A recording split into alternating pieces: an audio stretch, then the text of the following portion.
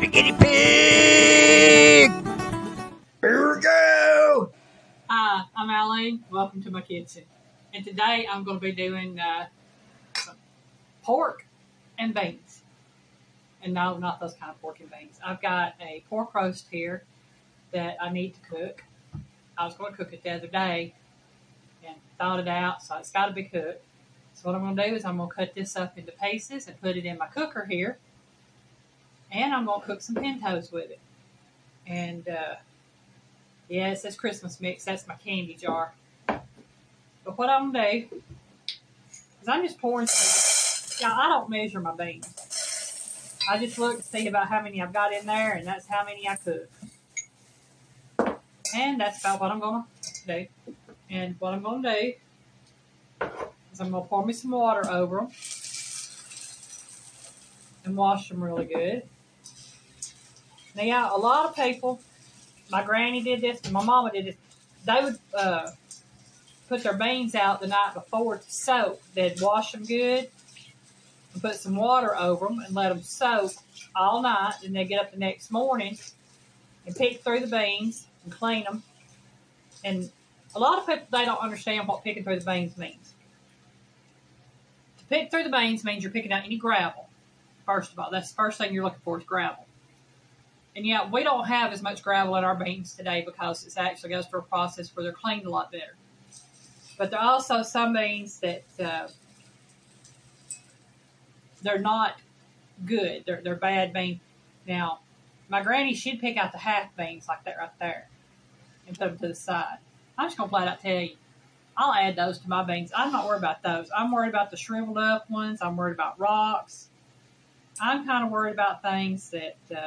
let me put some of these down. Because y'all got to remember, folks, for some of you that don't really know how things go, these things come up out the ground and everything in a garden, and they get picked, and they get picked by machinery, and that machinery is going to pick up everything that gets in the way. Right. And, you know, it don't just magically appear in a grocery store, and there it is.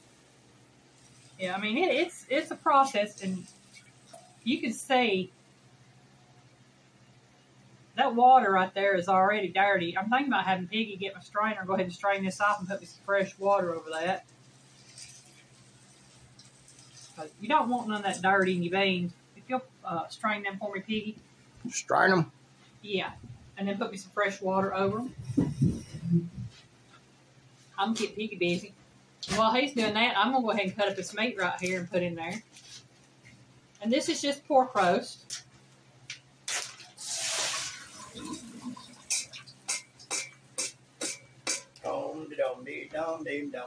I'm going to close that up. We'll rinse that bag out in a little bit. And you'll see I have, there's fat and stuff still on there right there. I'm going to have that dry a little bit. Well, I want that fat in there. That means I don't have to add any extra oil or fats to my meat, to my beans. You'll see I'm adding that water. Yeah, just sit there. I'll give you this, let you rinse that, and I'll set this over here to the side. That strawberry juice? No, that's pork juice. And like I said, I'm just going to cut this into chunks. I like having a meat in my beans.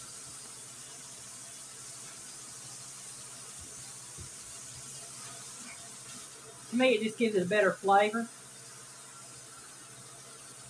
Put those in there.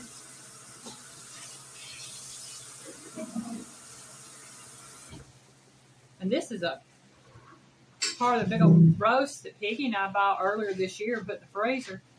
We bought 2 roasts and got 4 out of it because we separated them out. Y'all, Piggy made the strawberry juice reference because Piggy don't know what he did right, but he got treated to biscuits and gravy and strawberry jam and apple pie filling for sweets on the biscuits and eggs and pork chop and sliced mater and oh man, the Piggy is stuffed. And after we do this right here, the Piggy gonna go take a nap before we jump in on Pooch's Live tonight. All right, yeah. Now I'm back to cleaning my beans again. And yeah, I'll pick 3 of these. I'm just gonna pitch them in there. And 9 times out of 10, when I'm going through my beans, I might find,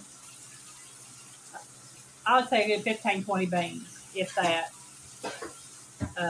that need to be tossed.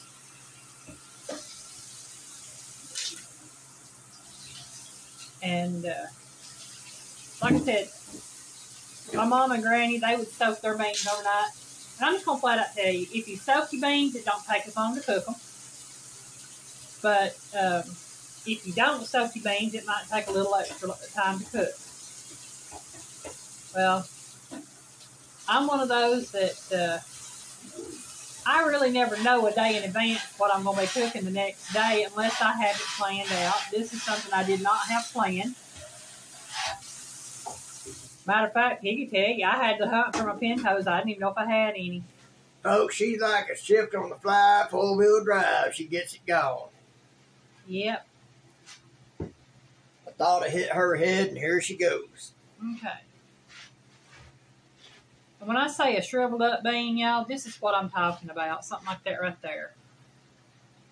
Okay, I don't use those because a lot of times they're not good and they stay hard even when you cook them. I've got it zoomed in. Let me see if I can get a little closer here. That's what she's talking about, shriveled up bean, folks. Yeah, I mean, it looks like a wrinkled old man. And right there's another one. You can see that. I don't use those because they stay hard even after you cook them. And then there's some it's just bad. Bad. They'll look gray and other things. Yeah, I mean, it's a case of once you start picking through them, you'll be able to see. And I have to admit, my eyesight ain't half what it used to be. So. Pig ain't never had even what she had. So, it's a case of, if I miss one, oh well, you know. And I guarantee you, these people, I've missed rocks and other things, and I know other people have too, because you get your beans done, you got it in something hard, not good. It ain't fun, but it happens. It happens, you know. But this right here is just, you know, showing you, just wash them, pick through them, put them in whatever you're going to cook them in. And like I said, if you want a shorter cook time, make sure you put them on the soak the night before, or else put them on the soak early in the morning so that by lunchtime or whatever, you can put them on to cook. Or if you know you're going to do it the next day, go ahead and do it the night before. Yeah, that's what I was saying, do it the night before. Yeah, I was sitting here thinking that I should just sit there. But yeah, I mean, and that's how, like I said, how my granny would do it. Because my granny, she had to know what she was going to be fixing so that she could plan her day. And my mama was the same way. If my mama was going to cook beans, and she cooked them quite a bit. I mean, I ate a lot of beans growing up, y'all, whether it was white beans, pinto beans, butter beans. Now, butter beans you don't have to soak. But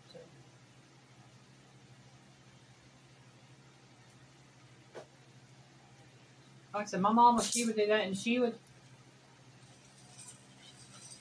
like I said, she'd wash her beans, she'd soak her beans, put them on to cook. And I've got my trusty cooker here. I can put my water in. I can set this thing for a certain amount of time. I can come check on it off and on. And they ain't going to burn too often.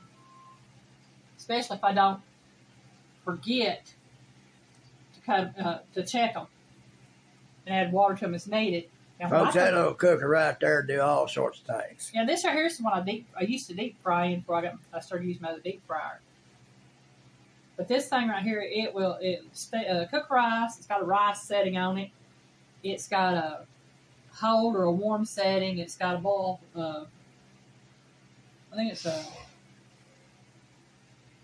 I can't read what that says. That says boil and steam. That says roast. And that says deep fry. That second one right there. It says hold warm, 110 degrees Fahrenheit. Yeah, what's that next one say? This one? No, this one. This one? Yeah. Simmer, 180 degrees Fahrenheit. Okay. That says boil, steam, 212 degrees Fahrenheit. roast 350 degrees Fahrenheit, deep fry 400 degrees Fahrenheit. And we will be using the boil setting for the beans.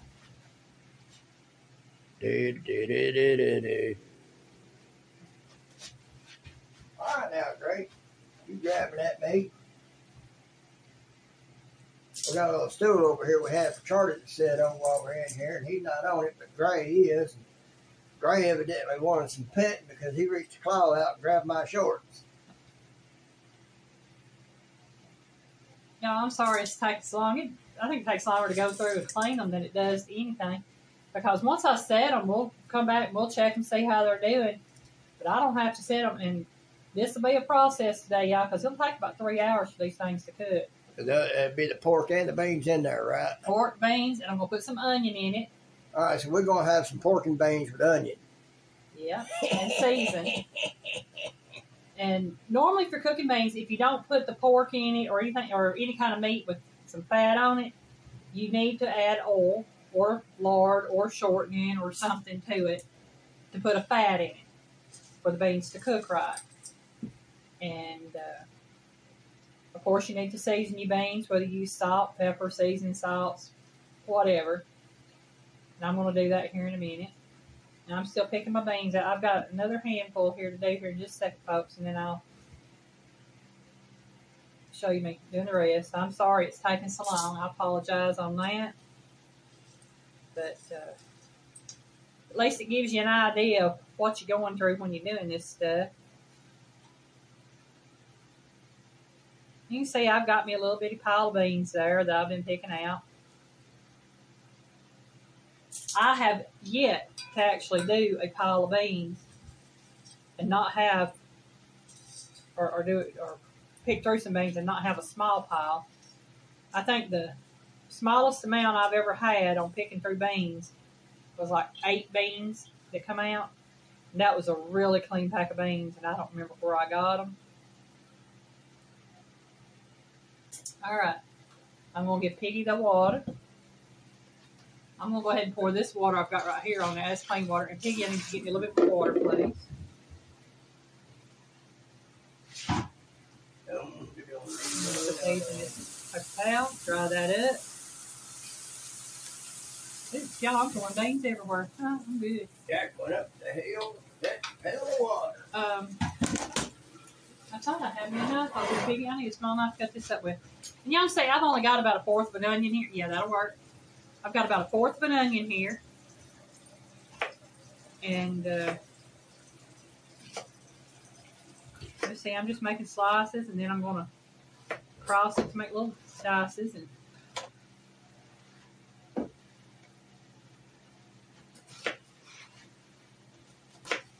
Fancy you like my share over there? now, I'll be honest with y'all, if I had some fresh jalapeno, I'd be putting that in there as well. That'd be good. Yeah. I mean, you can put anything in your beans you want to put in your beans. It's whatever you like to eat. If you like jalapenos, put jalapenos in there. If you don't like jalapenos, leave them out. If you like onion, put onion in there. If you don't like onion, leave it out. If you like habaneros or other hotter peppers, you can do that. Yeah, I mean, that's the good More thing power about to you, though. that's the good thing about all that is that you can always cook to your taste. Put that right there, get it out of the way. Now I'm going to turn around and I'm going to grab my seasonings, y'all. And because it's got the fresh pork, you know I'm definitely doing salt.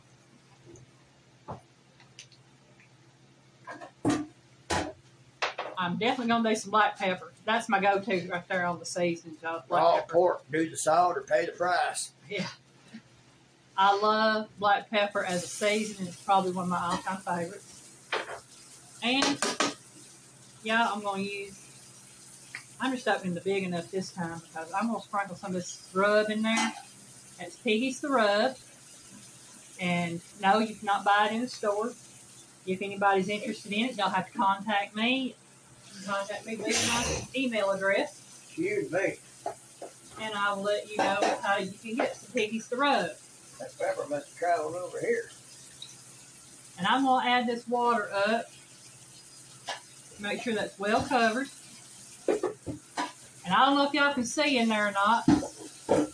So I'll let Piggy show you what I got going on here.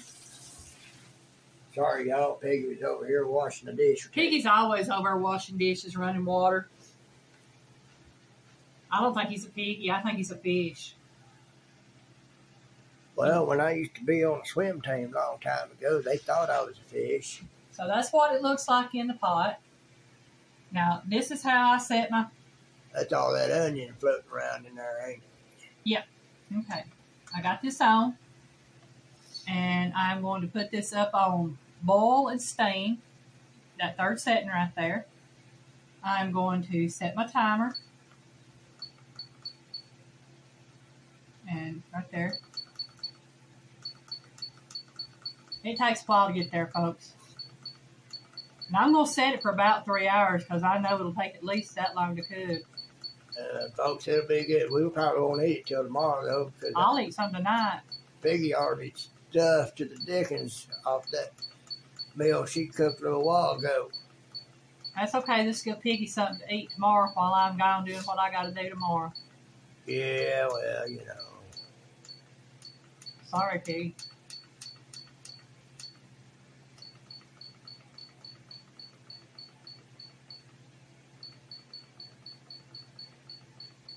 And I'll probably check on this about every hour or so. When I come in and check on it, I'll bring y'all along with me and show you what it's doing. And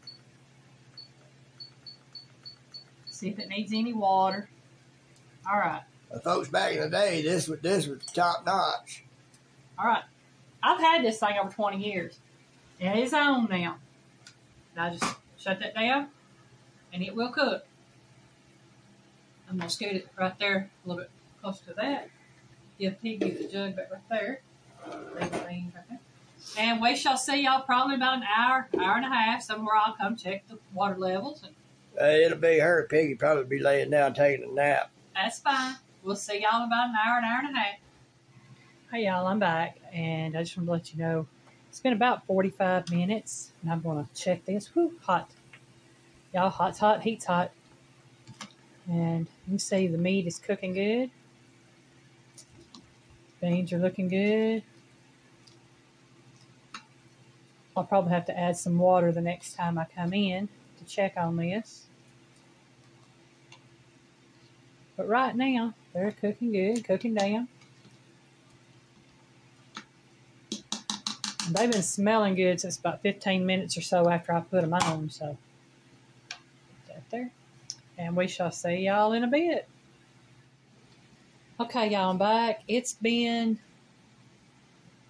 well over an hour. I had to come in and check it a while ago, and I added some water.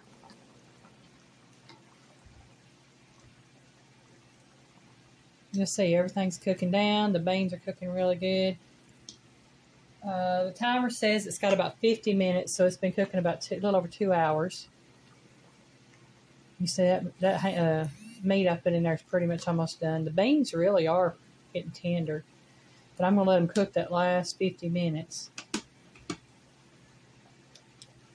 Close that back down and let it go. And next time we come in, they should be done. We'll check them to make sure.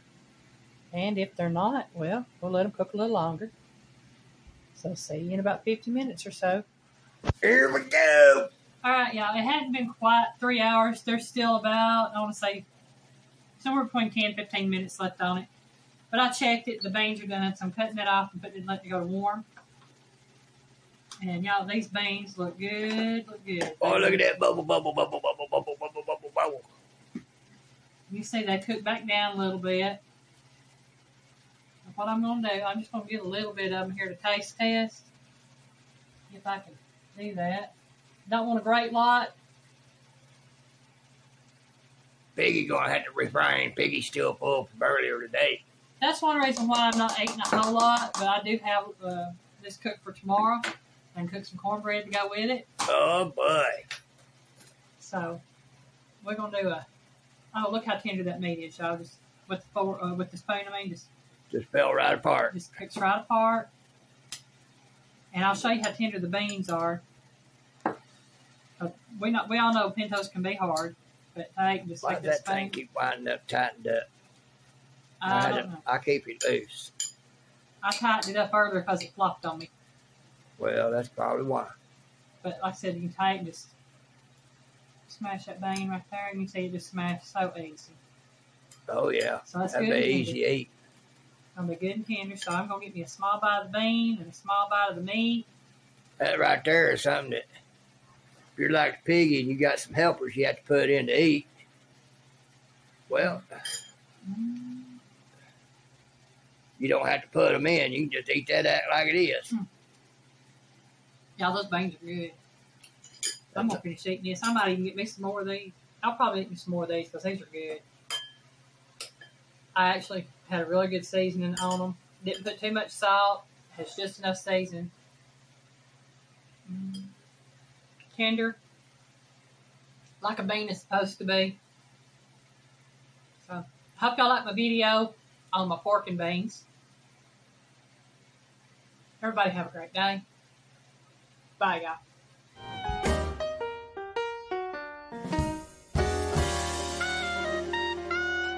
Bye, y'all. Where's my pork?